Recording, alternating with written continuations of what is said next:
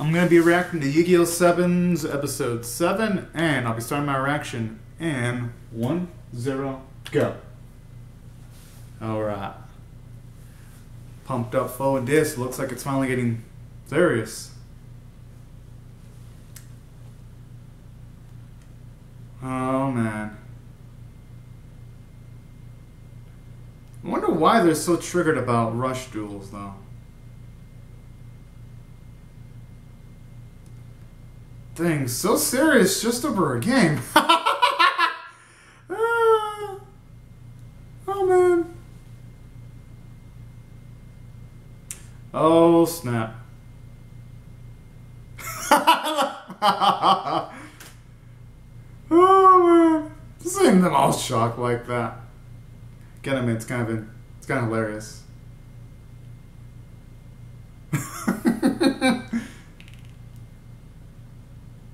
That's if they can even uninstall it though, that's the thing.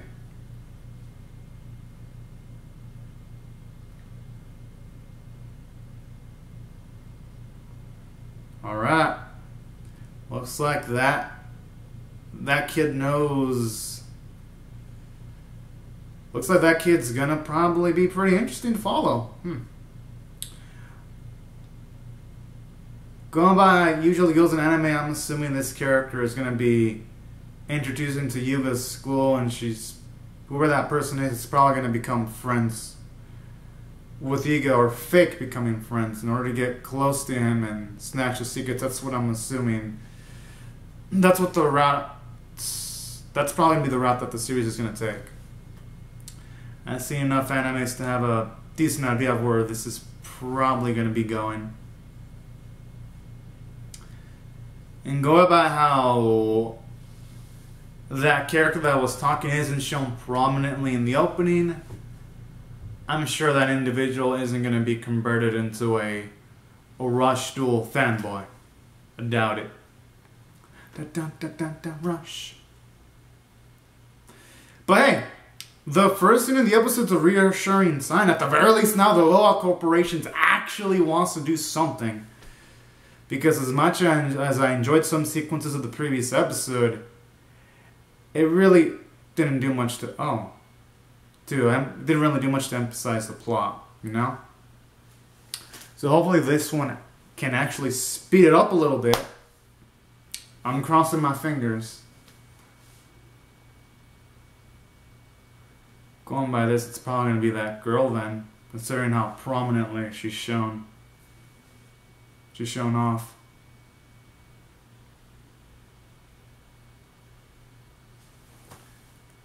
I really like how she's got all the fabulous sparkles around her.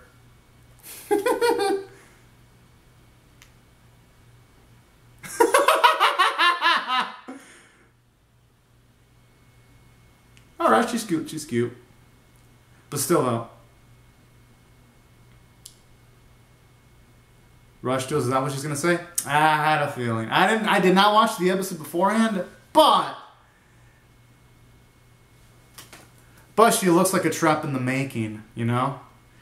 Having a happy facade, showing up out of nowhere, the transfer student excuse already. And then when she's like an internal elementary school student, just feels like an extreme trap.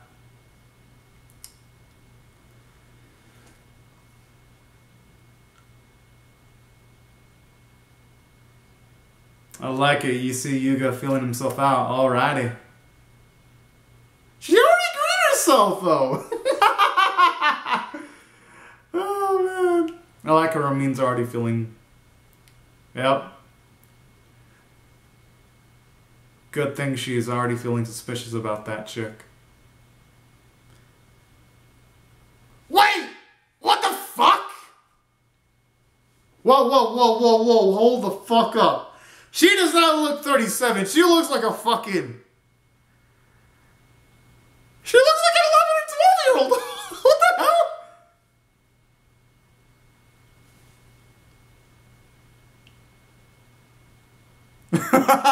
God, I mean, that is a pretty funny backstory.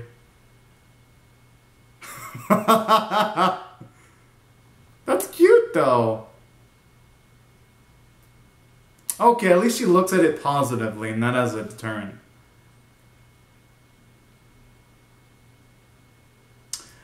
Oh.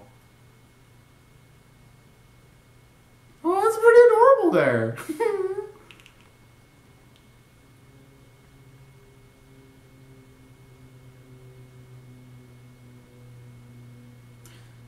It's actually nice to get to see her determination like that.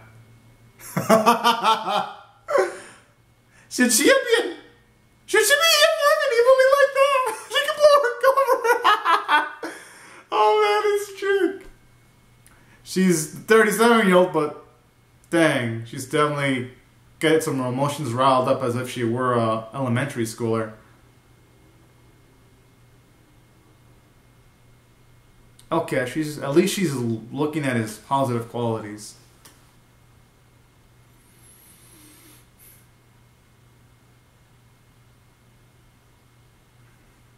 Oh. Oh, okay. So she has kids, it's adorable.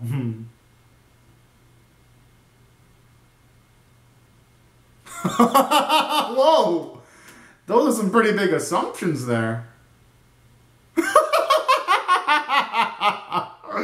Oh shit.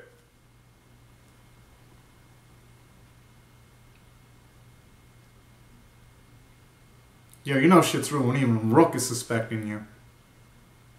Yo, come the fuck on, dude! She's already said that like 3 times. Damn, he's done her research.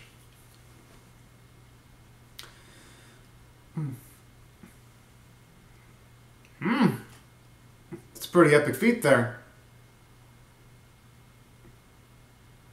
And I even like how we're getting some of the negative ramifications on them doing the newspaper how it's mostly been positive, but there comes some cons too.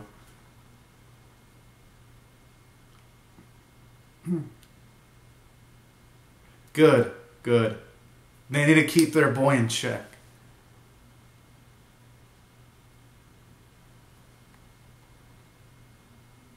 Good. Hell yeah, exposed! I love that pouty face there.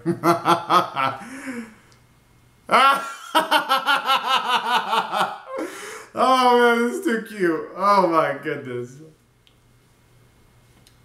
Itachi, she's been really what the series needs. Someone to spice it up. Okay, now she just looks like she's trying to bribe him. It could probably fool Rook, but it's not gonna fool the student council. Oh, Tiramisu actually had that yesterday. That tastes fucking good, Tiramisu. The student council president's good. He has restraint. There's no... What the fuck? I expected more from him. Okay, Ramin is like gonna be the only one that probably... There's no way she's gonna fall for this trap. There is no fucking way. She's the most mature out of them all. Mm-hmm. No, even on her too. Oh man.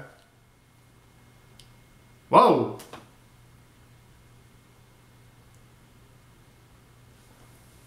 Damn.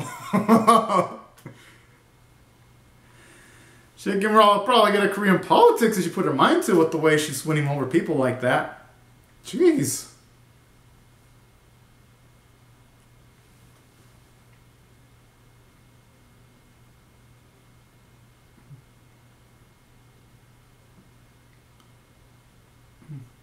Maybe the drone's going to notice her actual age. Because Kaizo, he is mechanical. He's able to notice the difference between an elementary school student and an actual elementary school student.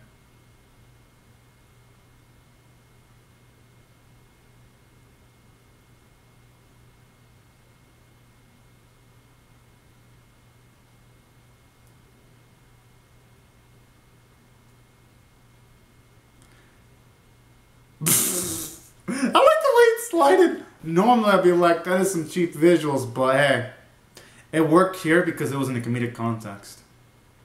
Oh man, that's too adorable.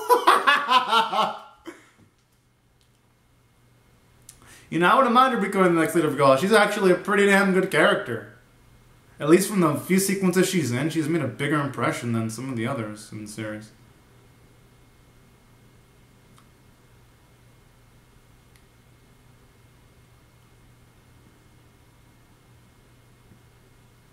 Hope she gets disappointed in what she's... Yeah, okay, good, good. Roman didn't fall for it.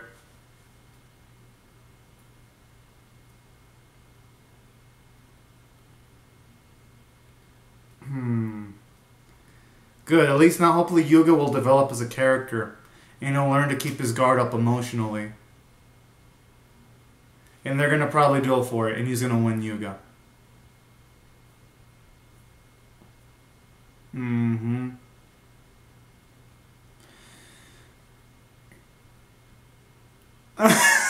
Yeah, that cover's not gonna work with the outfit though that she has. No fucking way I'm gonna believe it. Those tears aren't gonna, yeah. Mm-hmm.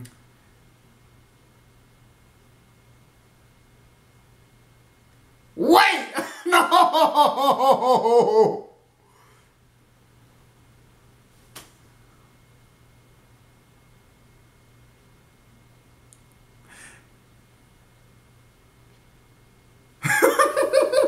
She should just check it! But I like that though, it's showing you.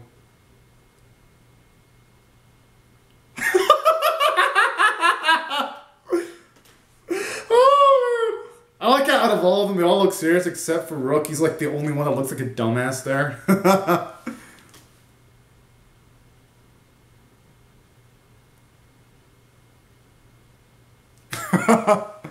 What is this tug of war?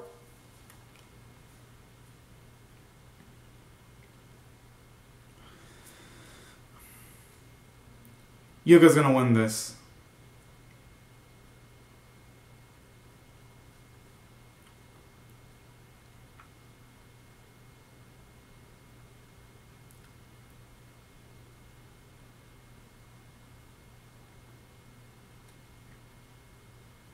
Alright. This is gonna be hype.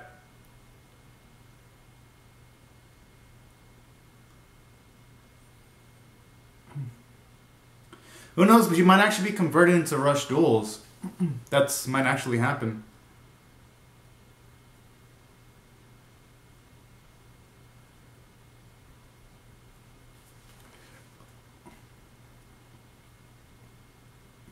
Oh, okay, they're actually giving some good visuals to the dueling itself, because for the non-dueling sequences in this episode, they've been pretty stiff.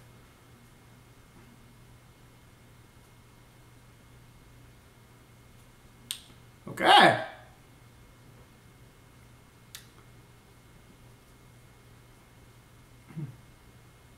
Yeah, I recognize one of them as like the elf I forgot its name, but the elf creature that Yugi... Yeah, Mystical Elf, the one that Yugi used in the original Yu-Gi-Oh! The one on the left, the blue one. What type of card is that?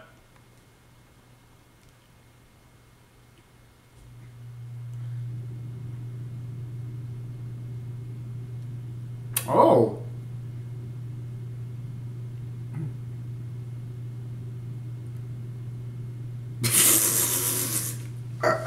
Oh, man. I mean, probably because the duelist gets more life points? That's my guess?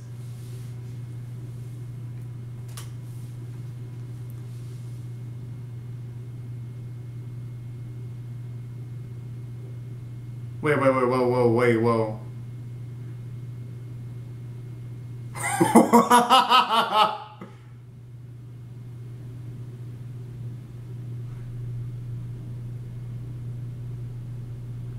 I mean, hey, she's still showing sprite. She looks young. She shouldn't complain about her 37. She's like one of the best 37-year-old looking characters I've ever seen.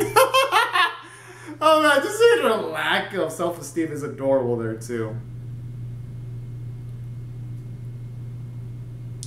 And look at you, he's gonna take that ass. He's gonna take it. Good. Get that ass so you could get it. Oh yeah, it's always tough when he's about to summon that monster. Hell yeah.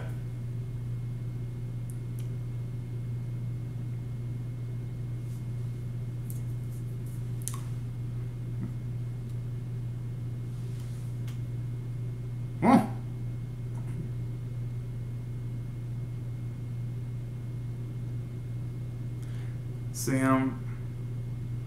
Oh snap.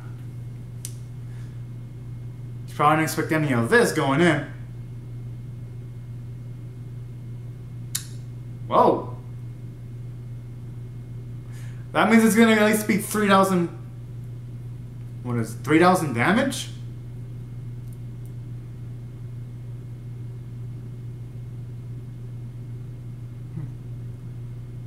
Hell yeah.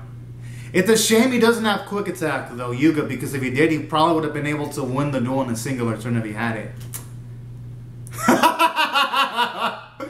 Oh man.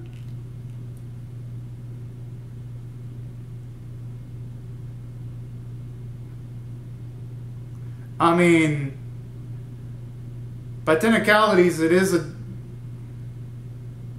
What is that buzzing? What the fuck?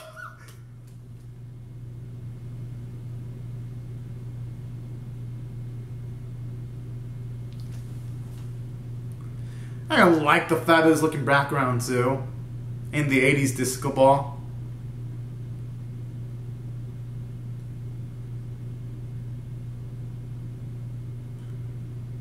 Okay, that monster looks like it wouldn't even belong. It looks like it belongs in a hentai! What the hell? Oh shit. I don't know, it just gives me those vibes that'd be perfect in one of those H series. Okay.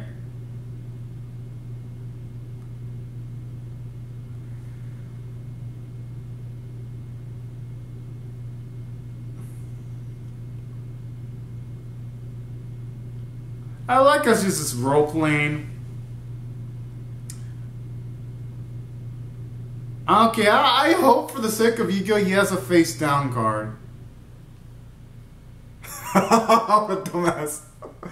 Oh, but that's what I love about the series though. Because the characters, they actually naturally act their age. Because in too many series, sometimes I see characters not act their specific age.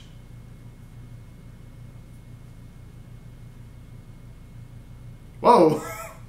I know that's from a movie from the 80s. I'm trying to remember its name.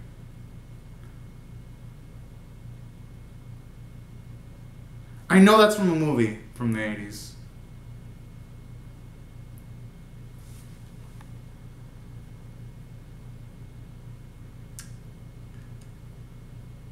Okay, wasn't the fabulous CG water? What the hell? I just became super high budget for a sec. Well, listen. He's got a face down card. He's gonna have one, yeah? Yeah, there's nowhere our boy's gonna lose like this. Mm-hmm.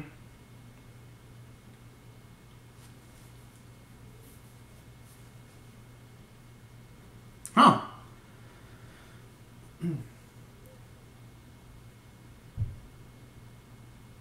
It's pretty effective there.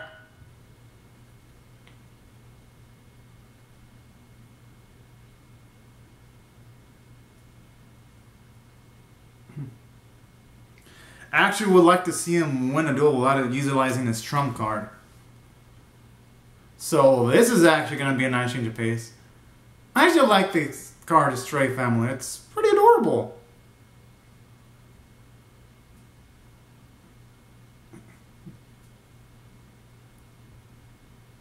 Oh, okay. I guess now we know the monster that shows up in the opening with the purple hair then.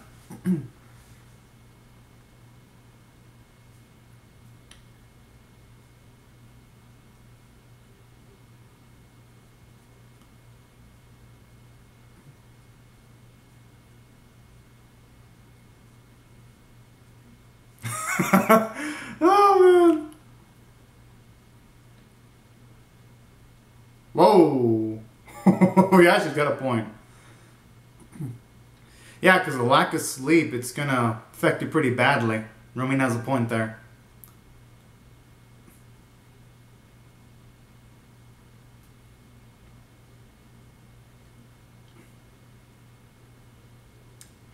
Ah.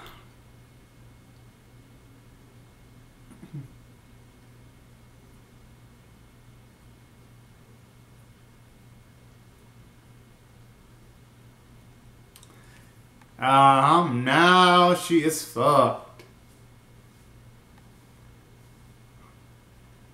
For a second, I thought the subtitle said Gold Digger Master, but I know it's Gold Digging Master.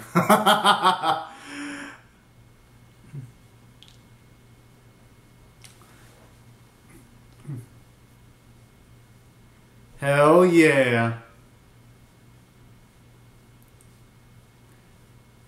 Animation, yeah, could be better. It's been better all the episodes, but hey, it was actually nice to get to see him get the win.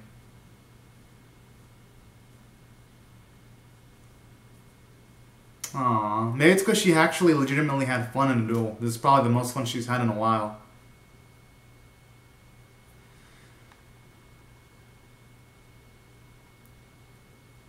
Yeah, she's gotta actually...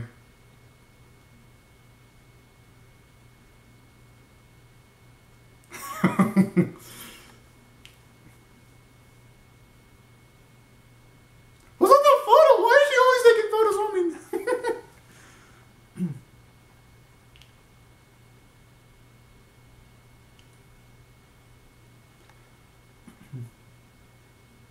But going how Roman wasn't working with this chick in sync, I'm assuming maybe Roni's working with a third party.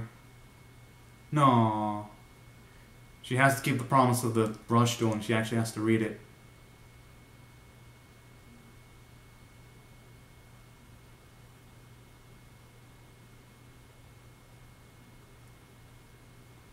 Oh, these stooges. How the fuck did they even get the job? In the Go Corporation, how? Oh, now we got a stalker there.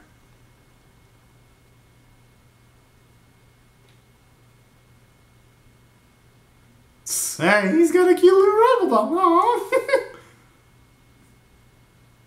Yeah, those two girls probably should call. I mean, it would be pretty suspicious to be seeing a 37-year-old be trolling a young boy.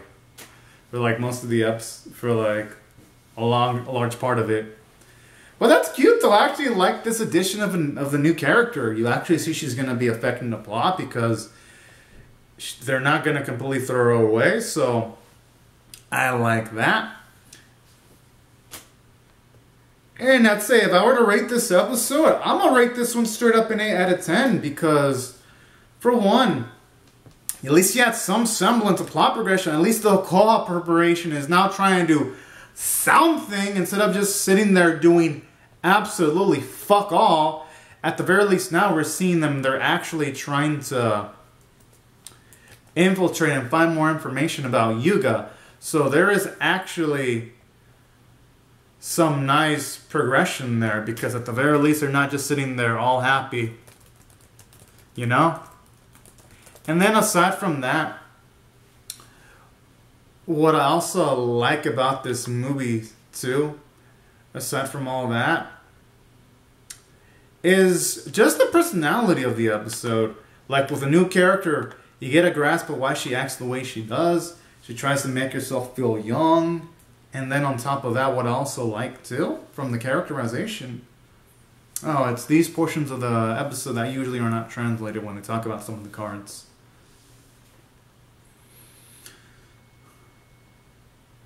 Right across does look like a pretty cool monster though, I ain't gonna lie.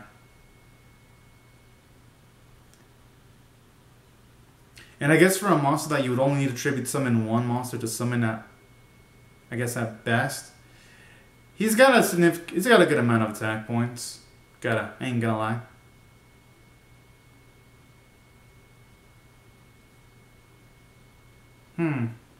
Looks like an interesting PV. But at the same time, though, it doesn't look like it's going to be doing much plot progressing.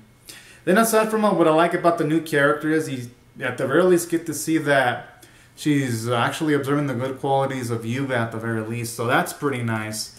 And what I do like about this episode too is from the new character, you can see her flaws. She really doesn't seem to appreciate her own... I mean, she does appreciate herself to an extent. But at the same time, it's pretty hilarious of those moments where she has to put on the sign where she's like, I'm not a child, I'm an adult. That's also pretty fucking hilarious. So I thought the humor really, really worked. And you get characterization where you see how much she has joy in making things for her son. Even though it was a small throwaway line, it actually details her quite a bit. And then I like how with Roman you get to see her have a good moment because you see that she wasn't completely fooled. And that was cute in its own, even though she received a gift. So that's another thing I like about this episode too, specifically. And that's why I felt this episode was great.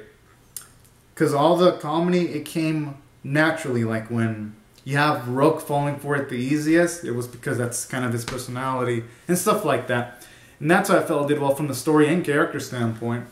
And I'd say the only weak point is the animation. If the animation were better, this would probably be a 9 out of 10 caliber episode, but since it was pretty bad. It was like extremely bad. I'm like, what the hell is this? I've seen better visuals from Yu-Gi-Oh! 5Ds and Yu-Gi-Oh! GX and even some of the original Yu-Gi-Oh! Episodes. So animation quality, it was subpar, but the script elevated it to be 8 out of 10 status. And that's why I enjoyed this episode overall. And I hope the next few episodes keep the same momentum.